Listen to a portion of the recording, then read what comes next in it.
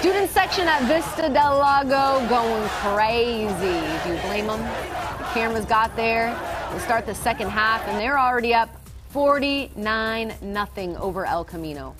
Vista, they wanted to make sure the other Eagles felt them. Third quarter, El Camino looking to make something shake, but Logan Murray, he was making them shake their pockets. No. Just a straight bully out there. Later, Luke Lundbeck tag teaming with Murray.